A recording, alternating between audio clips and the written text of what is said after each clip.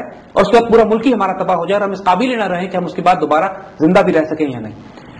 Nuclear blast effects ہوتے ہیں, یعنی جہاں بلاسٹ ہوتا ہے اس کی ایک تکلیف ہوتی ہے. دوسرا فال آؤٹ افیکٹس ہوتے ہیں, یعنی ریجن میں اگر نیوکلیئر ایکسپلوژن ہوتا ہے تو اس کی جو ریڈیو ایکٹیو ڈسٹ آتی ہے پورے ملک میں, ریڈیشنز آتی ہیں, ان کو سسٹین کرنے کے لیے بھی صلاحیتیں چاہیے ہوتی ہیں. بڑے بڑے تمام ممالک نے جو نیوکلیئر ٹیکنالوجی رکھتے ہیں انہوں نے نیوکلیئر سروائیول کیپیبلٹیز بھی ڈیولپ, مطلب ان کے آفٹر افیکٹ سے کس طرح ڈیل کیا جائے. یعنی چائنا میں حال یہ ہے کہ پورا بیجنگ کا شہر چند منٹ میں انڈر گراؤنڈ جا سکتا ہے, کروڑوں کی آبادی کا شہر ہے, انہوں نے پورے ملک کو کھود کھود کے ٹنلز بنائے ہوئے ہیں اس کے اندر. ہر ملک کے اندر انہوں نے نیوکلیئر سروائیول کیپیبلٹی رکھی ہوئی ہے. دیکھیے ہوتا یہ ہے کہ اگر ایک ایکسچینج امیننٹ ہو جائے, یقین ہو جائے کہ اب نیوکلیئر ایکسچینج ہونے والا ہے, اگر نیوکلیئر سروائیول کیپیبلٹی نہیں ہے کسی قوم کے پاس, پھر حکومتیں کولیپس کر جاتی ہیں, سرنڈر کر جاتی ہیں, اس لیے کہ ان کو پتا ہے کہ اگر ایکسچینج ہوا تو ہم نے سب نہیں تباہ ہو جانا. نیوکلیئر سروائیول کیپیبلٹی جب قوموں کے پاس ہوتی ہے تو پھر وہ کانفیڈنٹ ہوتی ہے کہ ایک ٹکائی ایک پڑ بھی گیا ہمیں تو کوئی بات نہیں, ول اسٹل سسٹین, ہم دشمن سے مقابلہ بھی کریں گے, اپنی عزت اور آبرو کا سودا نہیں کرنا پڑے گا.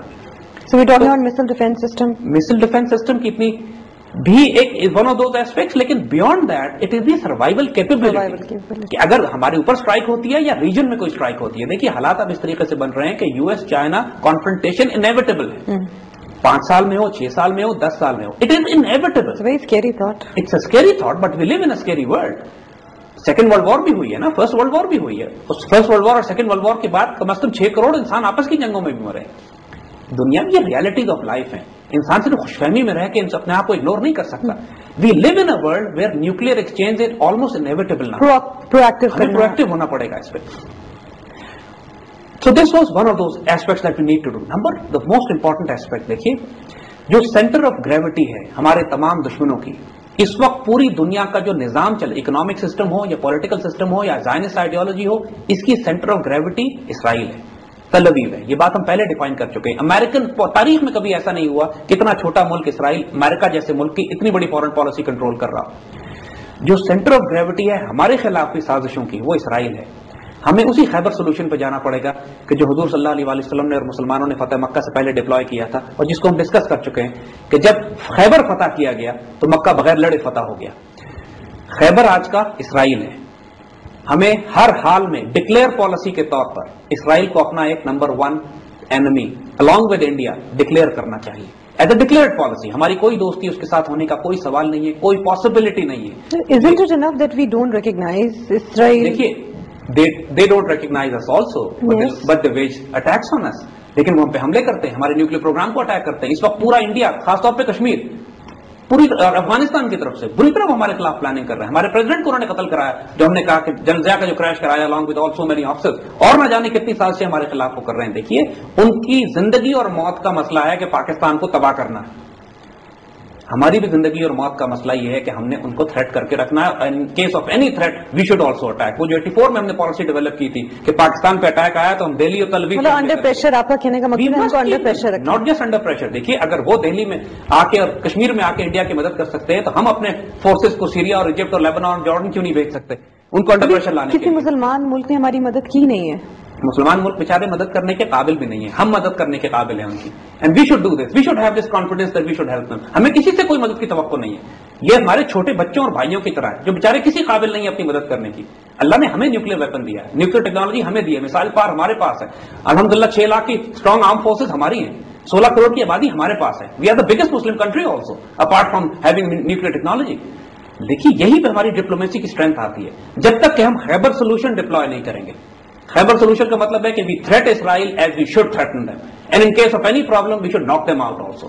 کیونکہ اگر ہم نے یہ نہیں کیا تو وہ ہمارے خلاف سازشیں جاری رکھے گا. ان دشمنوں کو روکنے کا صرف ایک طریقہ ہے کہ we tell them very clearly, جو 84 میں ہم نے کیا تھا, وی ڈونٹ کیئر کہاں سے اٹیک آتا ہے, what we care is will hit you back. اور پھر ان کا دماغ ٹھیک رہے گا, کیونکہ ورنہ اس کے علاوہ کوئی ماننے والے نہیں ہیں.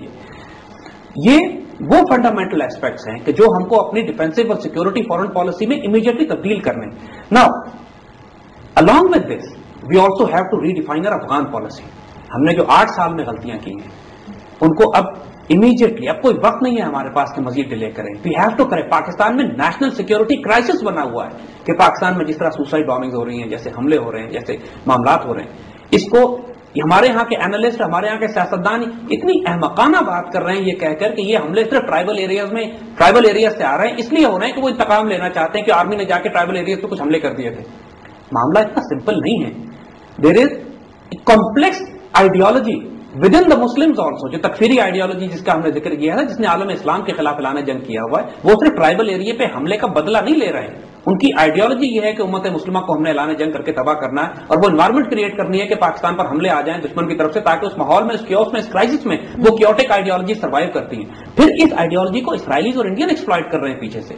मसला सिर्फ इंतकाम का नहीं है. अगर हम फौजें हटा भी लें ट्राइबल एरिया से तो यकीन कीजिएगा ये हमले नहीं खत्म होंगे. इसलिए नहीं खत्म होंगे कि दुश्मन के मुंह को खून लग चुका है. वो देख चुका है कि मुसलमानों में भी डेविएंट ग्रुप्स क्रिएट करके, मुसलमानों में भी गुमराह अकीदे पैदा करके ये मुसलमानों के अंदर तबाही फैला सकते हैं. अफगान तालिबान ये नहीं है. अफगान तालिबान ने पाकिस्तान की रियासत के खिलाफ ऐलान जंग नहीं किया. तो अफगान तालिबान को हमें बिल्कुल ऑन बोर्ड लाना पड़ेगा. वेरी कैटेगोरिकली हम जो गलतियां 8 साल में करते आए हैं कि हमने अफगान तालिबान के साथ भी उसी तरह जंग की है जिस तरह हमने इन डेविएंट आइडियोलॉजीज के साथ की है. इसको फर्क करना पड़ेगा.